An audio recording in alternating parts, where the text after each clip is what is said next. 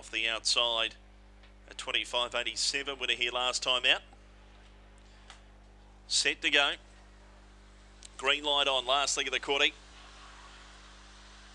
They're ready. And away.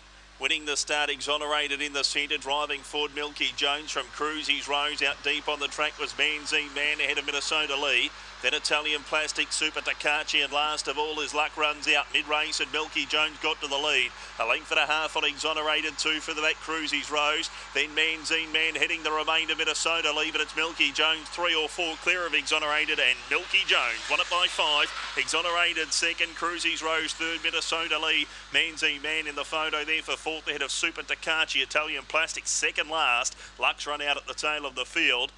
And that's a very fast run, 25 and 46.